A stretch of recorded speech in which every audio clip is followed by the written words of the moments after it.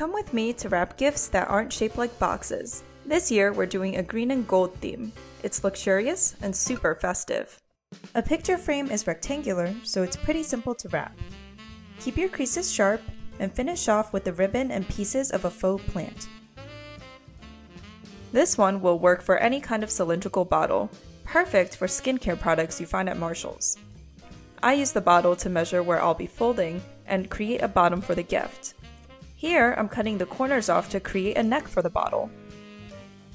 I fold up the bottom, and to add a little pizzazz, I cut the top into spikes.